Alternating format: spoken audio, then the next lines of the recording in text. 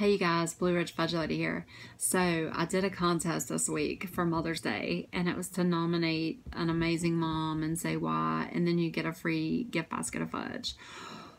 Well, that was kind of crazy because I was supposed to only pick one, and that's impossible. I can't pick one. They're so good, and I literally cried all morning reading these stories. I mean, you guys have some amazing mamas. So I picked two for gift baskets, and then everybody else will get a box of fudge too, delivered to the mom that was nominated.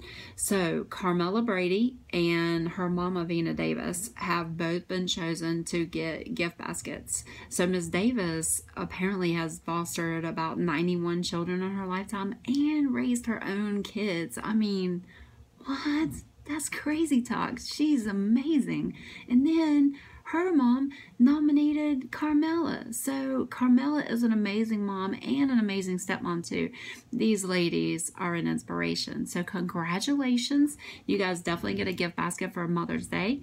And then everybody else is getting a box of fudge. So definitely want to honorable mention a few people too. Miss Phyllis Prophet nominated her mom Irma Jean, who sounds like an amazing, selfless, hardworking, ambitious young lady who has been an amazing mom to these ladies. And then Kaylin Williams nominated her mom, Trina Martin, who also sounds very hardworking, ambitious, selfless, great, amazing mother. And Matt Thompson also nominated his wife, whom he even calls a superhero. So you guys, thank you so much for sharing. I love these love stories. You're amazing stories about your moms and your grandmas, and some people even nominated themselves, which I say is awesome because you guys are amazing mothers.